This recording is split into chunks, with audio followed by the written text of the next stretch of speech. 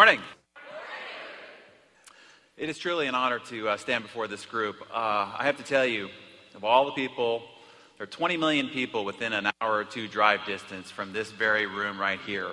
But of all the people who could have and probably should have showed up, only you, the self-selected, bold entrepreneurs of our time, chose to get out of bed, and some of you to get on a plane, pack a bag, go through the expense and energy to show up in this very room. I first want to start by commending you for being the leaders of tomorrow. Yes. It's said that success, 80% of it is just showing up. So while other people outside this room are wringing their hands, fretting about the economy, only worried about putting a rear end in their recliner today, you showed up to be here. And so my job is to get you the other 20% of the way so that you can get 100% to the ideas, strategies, and information you need to accomplish your dreams, goals, and ambitions within this business as well as within your life. And for the last 20 years, I have intensely studied the area of personal development and human achievement. And for the last 15 years, I've actually been in the business of personal development. So I've had the privilege of building products with and doing events for and producing television programs with some of the greatest thought leaders, writers, authors, and speakers of our time. And if you read Success Magazine, I get a chance to sit down one-on-one with some of today's greatest and most celebrated achievers. And so you can say that on this stage here today is not just me, but it's also Richard Branson and Donald Trump and Dr. Oz and Susie Orman and John Maxwell and the rest, because they've deposited their ideas. I've had a chance to sit down and probe them to pull out the very best ideas that they have to become successful. And so all of their ideas are going to be presented to you here this morning. Here's my big, hairy, audacious goal. I want this to be the best, most impactful, life-changing success talk you have ever heard. And that's my goal. And so if you're ready, say I'm ready. You are ready. All right, so here's what we want to accomplish. I want to discuss what separates those that are on the cover of Success Magazine from everybody else. What's the difference? What do they do? I mean, we all have 24/7, right? We were all born, scared and naked. And then whatever we did thereafter either put you on the cover of Success Magazine, made you wealthy, or maybe you struggle and live paycheck to paycheck. What's the difference between those 2 points? I'm going to give you it because there's one answer, and I think it's the foundation, the fundamental foundation to which all success then is built upon. So I want to give you that one ingredient that separates ordinary from the extraordinary, and what I call the X factor. What is the one thing you could do? Of all the books that you could read and all the lectures that you could listen to, what's one thing that you could focus on that will multiply your results by 2, by 5, by 10? So if you're earning $50,000 a year, or you're earning $100,000 a year right now, what will multiply that times 2, times 5, times 10? If you have a great relationship, what will bolster that relationship by 2, by 5, by 10? If you think you're a good parent right now, what will make you an even better parent by 2, by 5, by 10? I'm going to give you what that one ingredient is. Of all the things that I've studied and the people that I have probed, this is that one factor. So let's start with what it is not. I want to clear up all the excuses people make for why they're not doing better in life right now. Because I'll guarantee you this, outside this room, there are thousands of people who came from worse families than yours, had worse parents than yours, more dysfunction than yours. They have less education than you have. They have less social connections and status than you have. Hey, they're even uglier than you. But they are worth 10 times the amount of money you're worth right now. Why is that?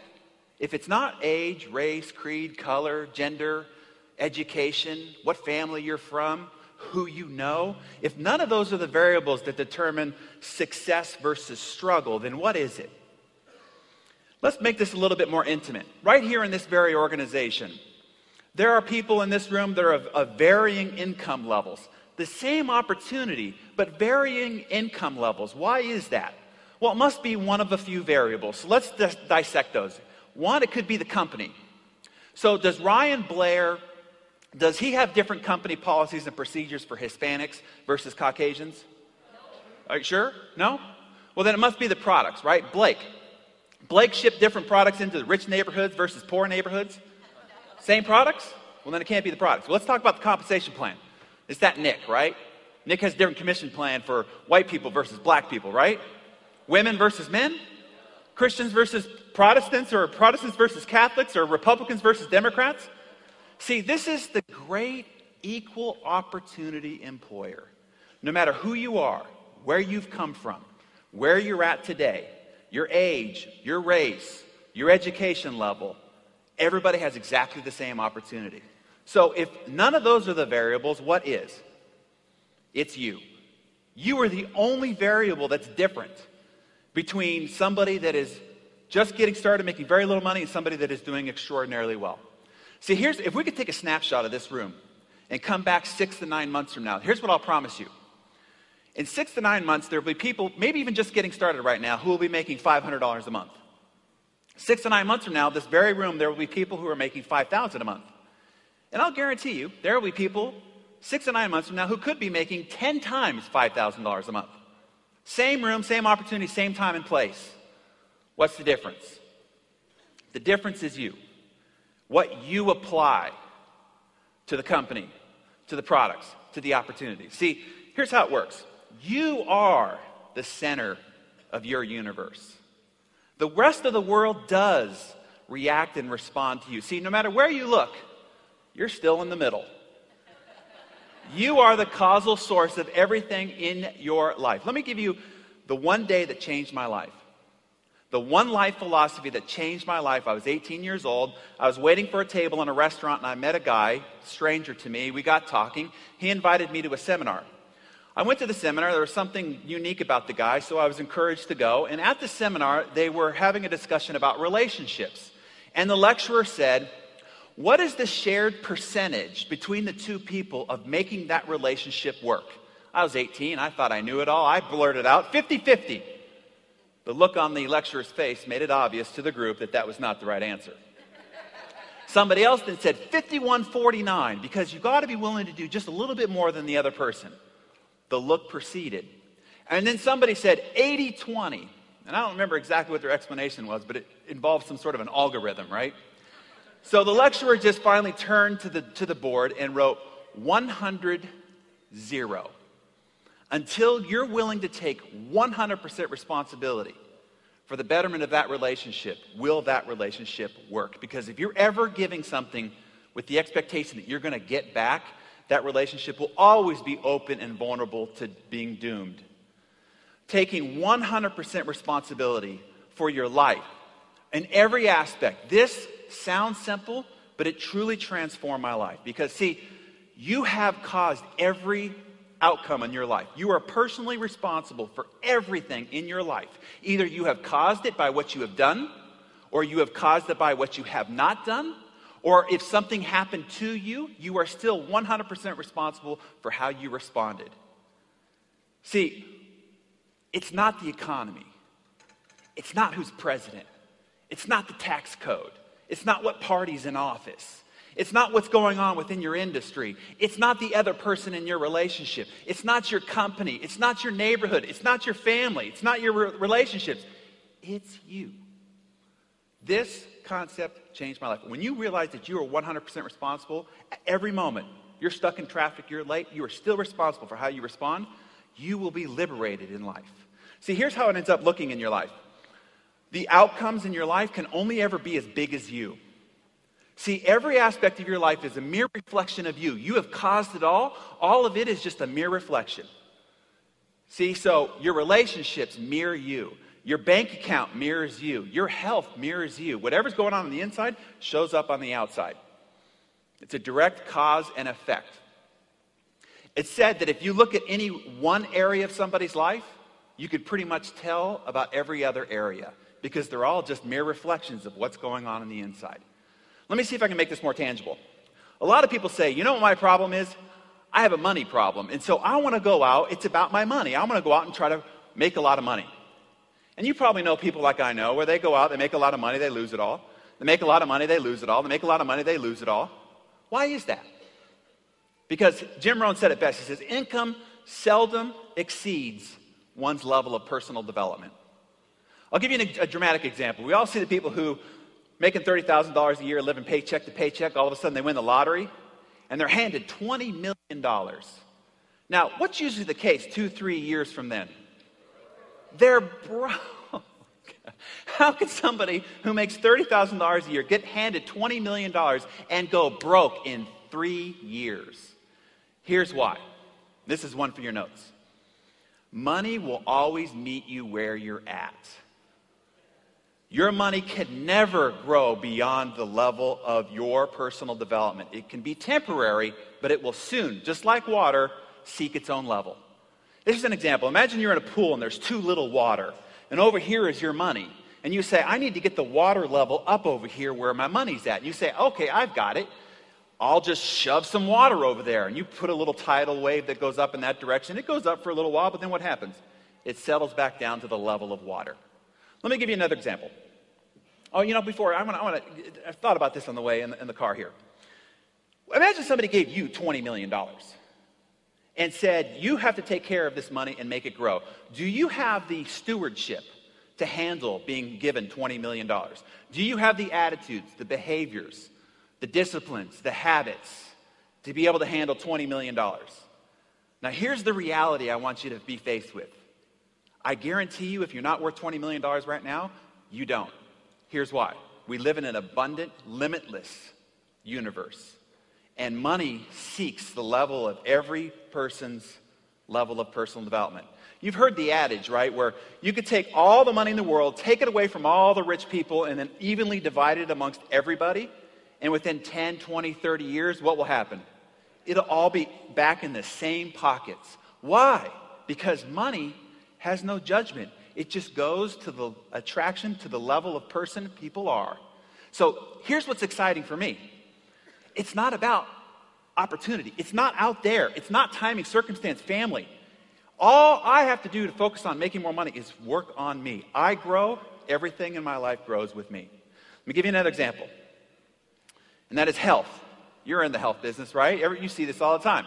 People, they go out and they say, I need to lose weight. They go out and they make it about their weight. The weight's the problem.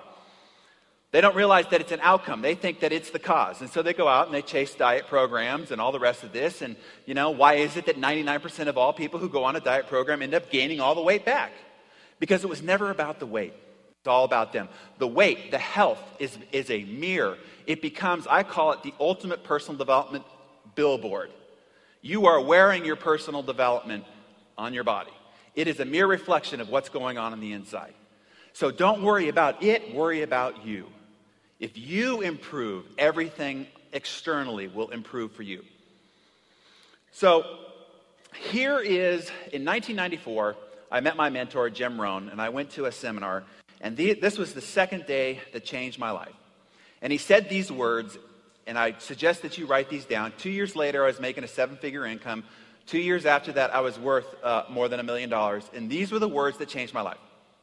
If you want to have more, you have to become more. For things to change, you have to change. For things to get better, you have to get better. And here's a couple of money shots. For things to improve, you have to improve. If you grow, everything grows for you. It's just like that pool. Instead of trying to sit water over to these different directions, if you just put more water in the pool, the water level rises, everything around you rises with it. What is putting more water in the pool? Improving your personal development. You improve, everything improves with you. All right, now let's take it a little bit more specifically, right? Let's have some tangible effects into your business right here. I want to make this a very impactful program for you. So let's talk about the things that you are involved in you becoming more successful in this business: sales, recruiting, communication, leadership. So first of all, tell me, what products do you sell here at Visalis? What products? Wellness, health and wellness, weight management, performance. Okay. Let me give you the answer. Let me clear it up for you. You sell you. Because when you're talking about performance and health and wellness and weight management, they're not listening to you. They're looking at you. And they're thinking, do I want what this guy's got? Is this woman the person I want to become? Do I want to come off to my friends like this person's coming off to me? See, it's not the words you speak. It's the person behind the words. I love the line that says, who you are speaks so loud I can't hear a word you're saying. Emerson, thank you. So here's what happens a lot. People get worried about what do I say? When I meet a new prospect, what do I say? What's my script? What's my sales presentation? They focus on that. Let me give you one of the worst sales presentations of all time, but one of the most effective in recruiting. He said, you follow me. I mean, come on, right? I mean, that's pretty basic. I mean, why would that work? It wasn't for what he said. It was for who he was. His name happened to be Jesus Christ, right? So it wasn't what he said. It was who he was. It was all that he was for what he never had to say. Does that make sense? So it's the person behind the words that makes communication, recruiting, and sales effective. And when you improve, everything improves for you. See, I have friends in my life that if they said, you follow me, I'd follow. They wouldn't have to say any more because I have that much respect for who they are. And I also know some people that if they said, you follow me, or if they said anything, no matter how elaborate, how incredible, how enthusiastic, how passionate their presentation was, I ain't following. Do you understand the difference? So if you want to improve your recruiting, your communication, your sales, your leadership, improve you. Become what everybody else seeks. Be the leader that you want to attract, right? Be the person that you want to involve within your business. If you're that person first, everything will come to you. All right, so now that we have discovered, let's take a second here to see where we're at. We've discovered that you are the cause of all the outcomes in your life. Now, I don't want to just leave you there, right? Okay, here's the issue, everybody. You're the problem. Have a great day, okay? I want to take this a level deeper and say, okay, well, how can we work on you? How can we improve this? So there's a few areas typically that you can focus on to try to improve you. And what I want to do is to have you tell me which areas you think are most effective to work on. So I want you to think of the most successful people, Richard Branson and the Donald Trumps and the Oprah Winfreys, the Ryan Blairs, right? The Nick and Blake, or whoever in your mind you think personifies significant success. And just give me one word that describes them. Communicator. Commitment. Hold on. Commitment. Determined. Tenacity. Discipline. Integrity. I'm sorry, you tried hard. What? Loving. Motivator. Confidence. I'm sorry. Listener. Passionate. Passionate, sincere. Influencer. Apathetic. Okay, they have empathy. Okay. Apathetic wouldn't be good. All right, that's enough. Thank you. All right, so we have 1, 2, 3, 4, 5, 6, 7, 8, 9, 10, 11, 12, 13, 14 different types. So here are the three areas that you can go to work on. You can work on skills and tactics, you can work on product knowledge, or you can work on attitude. So I want to go back through the list and determine whether it's skills and tactics, product knowledge, or attitude. So commitment. What is that? It's an attitude. You know, I'm going to say sometimes it's actually a skill as well. So let's get that both. All right, commitment. Attitude, right? Determination. Attitude. Tenacity. Attitude. Discipline. Attitude is also a little bit of a skill. What the heck was that? Oh, integrity. Skill. No, it's not. It's an attitude, right? Loving. Attitude. Motivated. Attitude.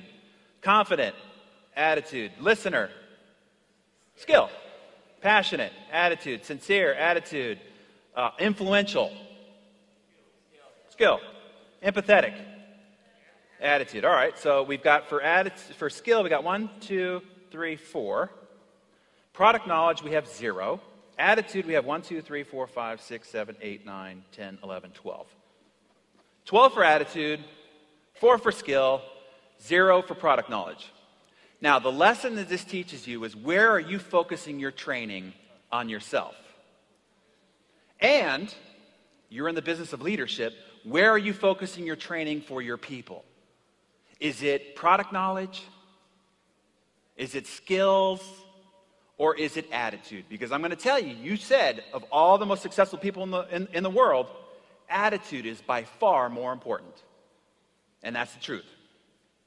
So let's talk about what is the number one most attractive attitude that you could foster within yourself and that you're looking for when you're out recruiting people. My answer, and somebody said it here, was passion. Let me give you an example. It's a story back in the ancient Christian times. I mean, this is way back when, right? Where you couldn't just walk down the street and say, I'm a Christian, right? They'd cut off your head, throw you in jail. I mean, it wasn't like you could put 125,000 people in the Colosseum for a Sunday rally, right? As a matter of fact, back then it was said, if you're a Christian, stay out of the Colosseum, especially on Sundays, right? Feeds you to the lions. Well, when times are mean, tough, and ugly, that's when you need leaders. And God was out recruiting.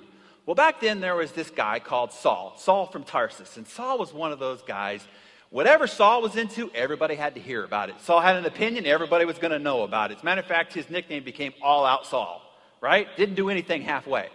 Well, there was one problem about Saul as a potential recruit for Christian leadership. He hated Christians. He hated them so much, and he had so much credibility within the community, he could get letters of authority to go around killing Christians. Well, one day, he hears about this new group growing up in Damascus. And Saul goes into a fit and a rage. He gets letters of authority, gathers some men, and goes booking it for Damascus. If you read the text, it says he was breathing threats of slaughter, which means he felt pretty strongly about it, right? This is one passionate guy. Well, God's looking down on all this and says, look at that Saul. That guy's incredible. That's my guy. The heavens part, lightning bolt comes from the sky, knocks Saul off his horse, buries his face in the sand, blinds him for 3 days. God's got some recruiting tools we just don't have available to us, right? I mean, can you imagine? Did you say no to this opportunity? Blinded for 3 days. I mean, that would be great. Well, as the story goes, Saul from Tarsus becomes Paul the Apostle. And if you read the text, it says, the things I once hated, I now love. The things I once loved, I now hate. He became one of the greatest early Christian leaders of all time. And the point of the story is this was a strong feeling, passionate purpose. Now, I've had some people in business that when I first approached them, they were passionately against me. And some of them ended up becoming partners. When I could finally win them over into my way of thinking or point them in the direction that I wanted them to go, all I had to do was get out of the way, look out, because they would charge at the door. Now, isn't that better than finding somebody who's easily converted, that every 2-3 days you got to call them and pump them up? Yes, you really can do this, and no, it's going to be okay, right? You want to find passionate, strong feeling people, and that's what you want to develop within yourself.